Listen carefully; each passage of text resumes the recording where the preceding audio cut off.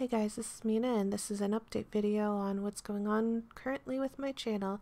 I guess we'll start at the very top, and first of all I would like to say that everything's going to be positive, but it's pretty much going to be a not so positive video, so there's no way to get around it. Let's start from the very top. Number one, YouTube is in fact demonetizing me. I'm definitely not big enough for them to care about, and that was somewhat of a blow to my ego, but it's fine. Number two, this is just really going over how much effort it takes to make a video. Before I record a video, the first thing I have to do is a bit of a self-motivation sort of thing. When I look in the mirror, I basically go over in my head, I'm like, okay, you're gonna make this video, I need you to be pumped up before you get to this video, I need you to really want to talk to the people, I need you to, you know, just kind of like this self-motivator of like, you better not make this video boring, okay? I'm not gonna accept you not being, you know, you're 100% here, okay? So, a lot of it with Danganronpa V3, I would actually do a bunch of voice acting, talking to myself, with Shuichi talking to Kaede or talking to whoever. Just the level of just conversations I would have in front of the mirror, just to get myself worked up a little bit about before I record. I mean, there's that, there's the amount of time I spend editing, there's the, just all in all, it takes a lot of time to get a video recorded. And it also really depends on my mental state for that. And by mental state, I don't mean like I'm going crazy or anything, but like, I need to be in a good place before I record a video. Otherwise, it's just going to be silence, because I'm just not in the mood to do it. And that's kind of a weird thing to talk about, because I think when I had a regular job, I didn't need to be in a mood to record, or not to record, but to like work at the job. Like if I was, for example, when I was working in the food industry, it didn't matter if I was being fake. It didn't matter if I was being fake in that moment of handing someone their food. You know, like I can put on my fake persona right now where, hi, can I take your order today? Like that sort of really perky, happy voice with a smile, and just really hoping that my cheeriness will carry into that person by virtue of being kind and sweet and smiling and happy. And even if they say something mean or negative to me, it rolls right off of me when I'm in that moment of being fake, because it's not me on display right there. That is my employee face. Nothing you can say really bugs me, because I'm being totally fake with you, but I'm really, like, I don't want to be mean to the person, but I'm being an employee at that moment. I've put on this face of an employee, because if I was really how I wanted to be at that job, I would have been pretty normal faced. I wouldn't be sad or mad or upset. I'd just be kind of like, hi, can I take your order today? Here you go. Thank you. Just like, I would be kind of blasé about it. But I don't want to be that way when I record a video. I don't want to be blasé about it at all. I want to be myself. And that's why when I record a video, I'm either in a really good or hyped mood to record, or I'm just really ready to record it. I noticed that with Persona 5 when I recorded it, that I wasn't in a good mood all the time. I just recorded because, hey, I need to record. That's what I need to do. I need to record, and that needs to be done. So sometimes I would just be kind of I wouldn't be mad at the game. I wouldn't be sad about the game, but I'd just be playing the game in a way that was just kind of like, yeah, I'm playing a game. It was good. It's fun. But it doesn't make for a good viewing experience. What I noticed with Danganronpa V3 was a lot of people enjoyed that series for being way more energetic, way more excited, and way more into what was going on. And part of that was because it was a brand new game. And another part of it was I kind of went into it way too excited for the game, and people reacted with a strong positive, wow, you're enjoying this game, I really like it. And I realized that when I was really hyped up, it wasn't unnatural of me, but it was just kind of like, no, I'm entering this new game, I'm pretty excited about it, and I was ready to play it. So I felt like, oh, okay, if I'm just excited to play the game, like I should be, then people enjoy it more. And it's not a fake reaction, it's more of a, I got myself into the mindset of really enjoying the game.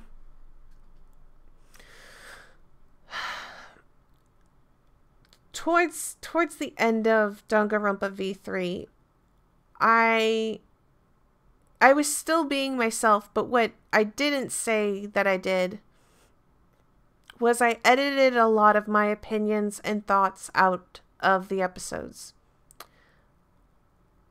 I've really regretted doing this. I really regret holding back all my thoughts and opinions throughout the last 6 or 7, maybe even 10 episodes I edited at the end, where I wasn't saying completely well, I did say it, but you guys didn't get to see it because I edited it out. I've received so much support from a lot of you guys, but that support probably only comprises about 1/4 of what I've got to read from both the comment section, the emails, the messages that I receive across all of my social media. The negative reaction was a lot stronger. And this kind of ties into a little bit more of my mental state when it comes to recording. I go into a recording now not thinking so much about having fun, but a lot of worry and stress on how I need to be careful on what I say, how I need to be careful on what I do, how I need to be more quiet about my opinions, how I need to be a little more restrained on everything. And with that worry and stress comes that element of something that I really don't want to say, but I don't want to do it. And when I don't want to, I find myself either falling back on faking that I want to play the game, but I'm not feeling very good about it. Like, I don't feel very good about recording. And that leads to both me not satisfied with what I've done for a recording, because I've already recorded part of the next episode of Danganronpa Ultra Despair Girls, and I stopped halfway in the recording and realized I wasn't having fun because I wasn't able to talk the way I wanted to talk about the game. And I know part of this is, because I've spoken to several people, part of this is I need to just put that all aside and don't think so much about the negative stuff and focus back more on the positive. But it's really weighing down on me at the moment, and I need to find a way to let that stress go. So this isn't me not going to upload a video, it's just I need a day for me to be really feeling like recording a video, and I will I'll record it and upload it.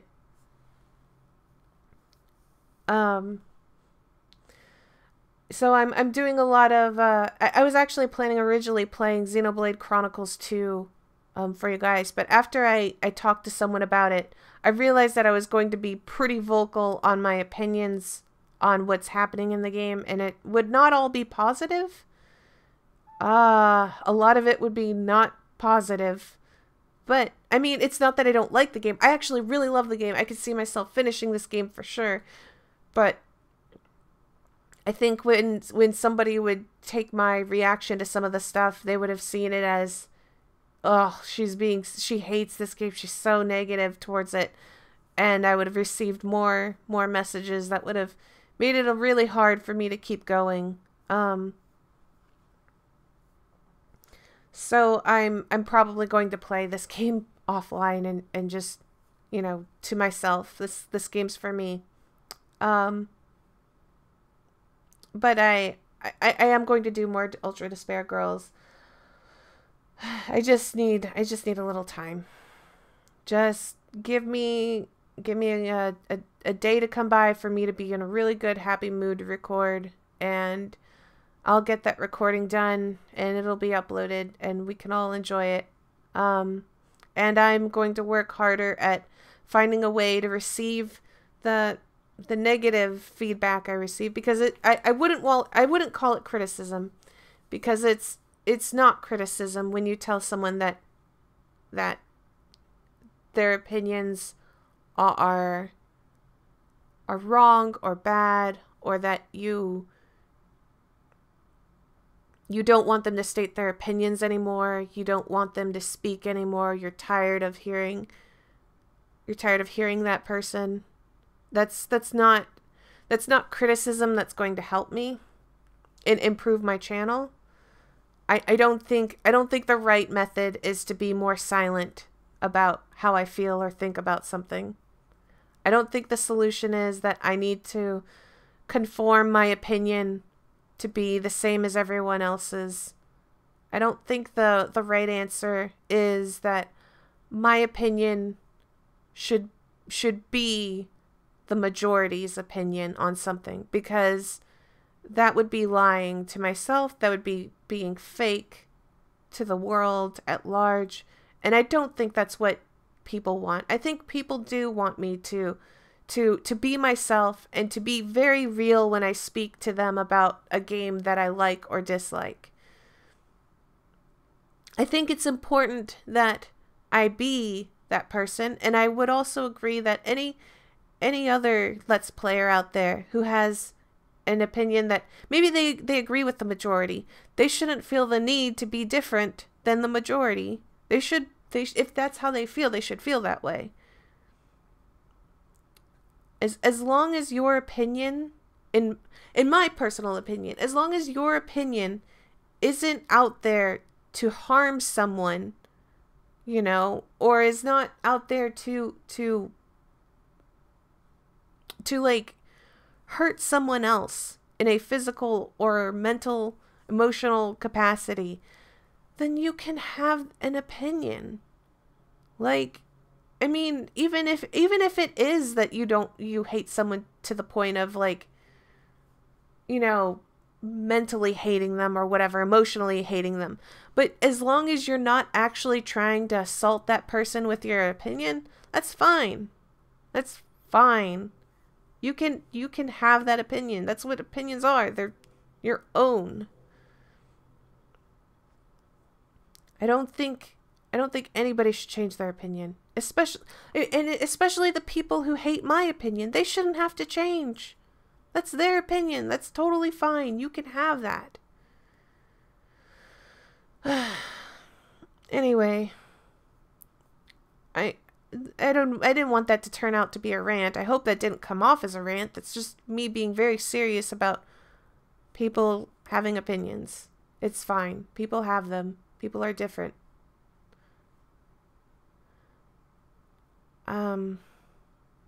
I don't want this to come off as an attack to any individual, period. This is not an attack. This is me just stating that I need a little time to process because I do read everything people send to me. I do care. I do care that I want to be a better YouTuber, a better Twitch player, a better Let's Player, a better streamer in general to all of you guys. But what I want to also do is I want to be the realest person that I can be, which is myself. I'm not here to create a fake persona of myself for you guys. I'm not here to just be a part of the majority of people who have the same opinion on something. I'm not here to put on the employee face that I would put on at any other job. I'm here to be quite literally myself, so that way you guys can enjoy how I see the world in the game. And if it bothers you so much that my opinion is so wrong and so different, all I can say is that I'm sure that there has to be another YouTuber, another Let's Player, another person out there for you to enjoy, and that they will suit you far better. Because I don't plan on ever just joining arms with what the majority of people think or feel on anything. Because I strongly believe that I should be myself. So I think I'll wrap this up with a little bit more positive. If you guys are curious about my Xenoblade Chronicle adventures, you can join the Discord. I have been tweeting some pictures of me playing the game. I hope I'm not spoiling anything when I do that. I'm not including spoilers, I don't think, but I might be. Just come hang out there. And I might just do a couple of streams here and there, but this game mostly is offline fun for me, just to relax and chill with. That being said, I am going to be streaming Persona 5. I made a promise to the podcast that I would finish Persona 5 before the next podcast. So that's going to be done. And Mario Odyssey is a good time, so 100% going to be streaming that. And hopefully I'll get an Altered Despair Girls episode up soon. Thank you guys so much for listening. If you hung around to this very end, have a happy what's coming up next? Valentine's Day, I guess. See you guys. Bye.